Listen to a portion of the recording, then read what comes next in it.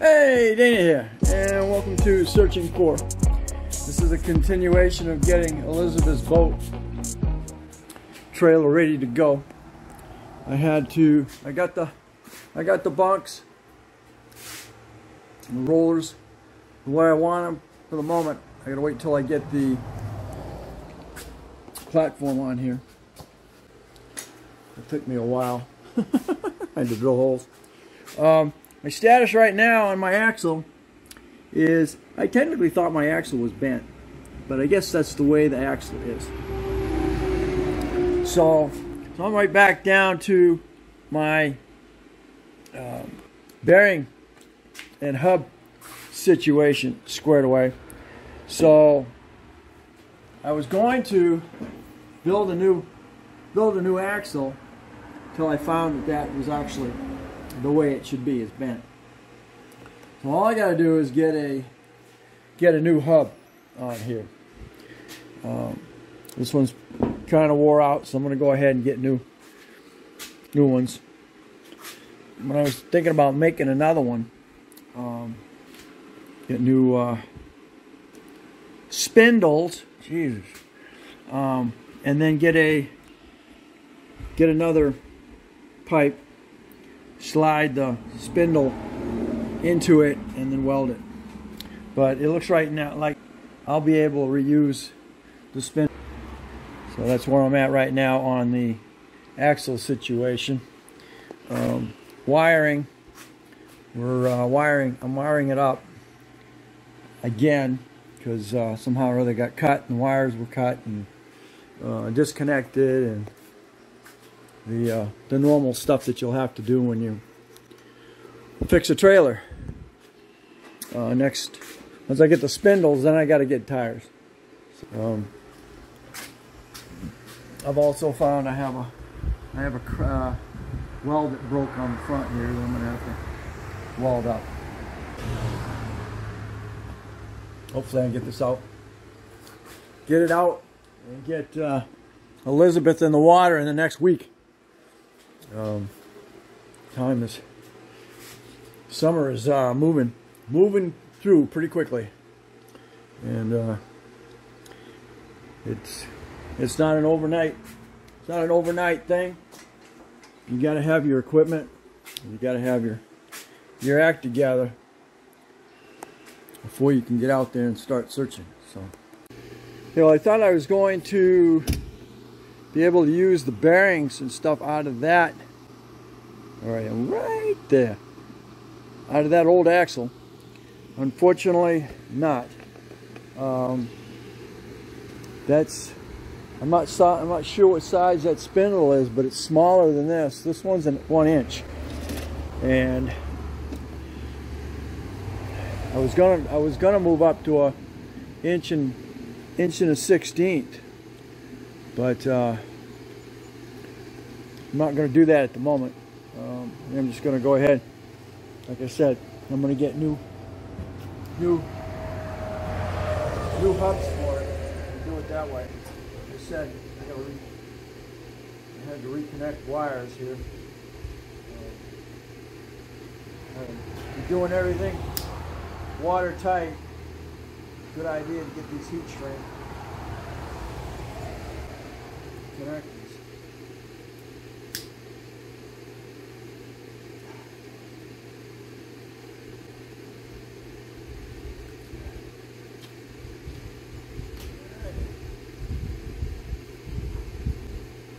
Alright, so it takes care of that. Like I said, next step, once I get the wheels back on here, then I can go ahead and put the tongue back in, make sure all the lights work, get the platform on here and get it adjusted so I can get the boat on here. The whole point is so I can slide the base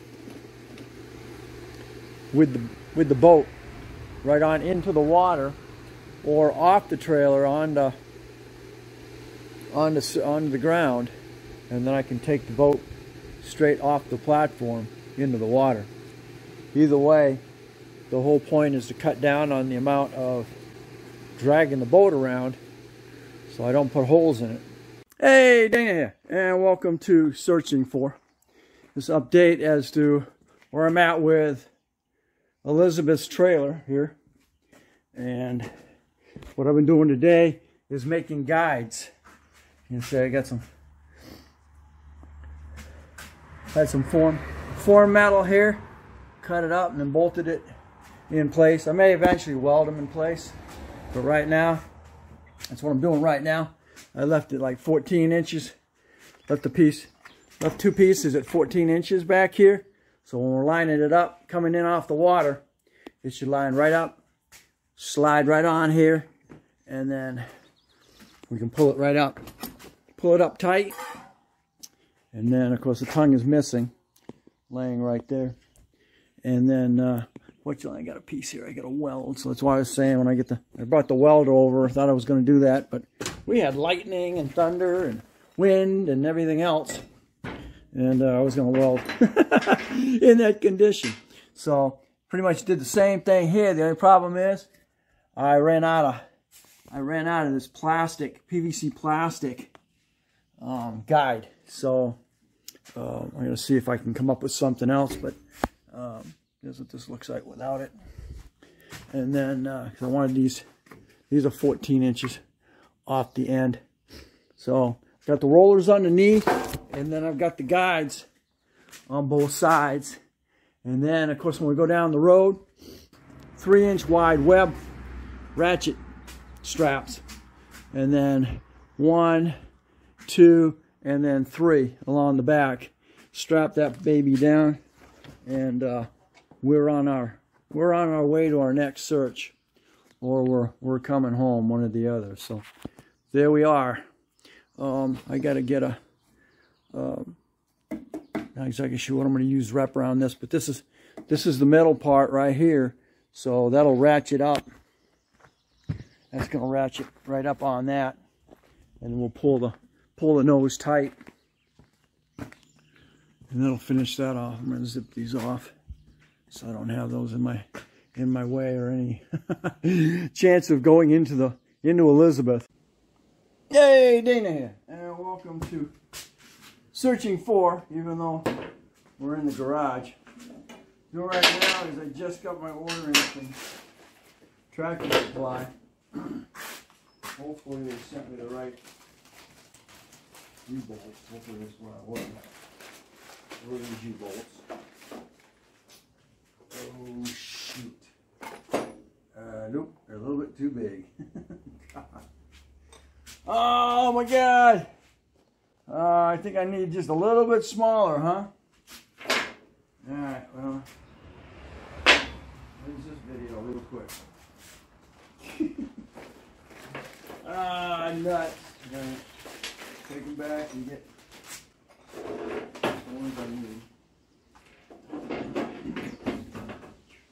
Okay, so it takes me back. I got to grind this tip up here and get it ground,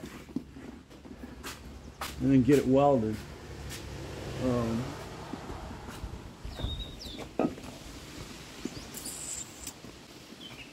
So I got a break in the weld here. So I'm gonna go and get that ground down, cleaned up, and get that welded. All right, we're back. Get that. I decided to weld both of them. They look kind of weak. And then I welded the rear support. I'm gonna leave these bolted.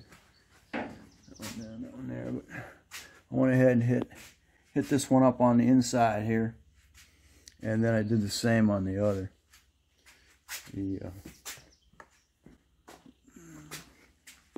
Because these are gonna get slammed once in a while, so that's why I wanted them welded. I could have probably put a bolt through there, but I'm not gonna worry about it. If I ever remove them, all I gotta do is grind them out.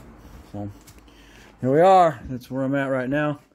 Unfortunately, I ran out of plastic to make a slider from that point to this point. I didn't have another whole piece. I don't know why, but I didn't. So this one's out here. Fortunately, I don't have enough even to cut that in half and bring it up to this point. So anyway, that's where I'm at. All right, thanks for watching. Don't forget to comment, subscribe, definitely share, and catch me on the next Searching For. If you have anything that needs to be searched for, please leave me a comment.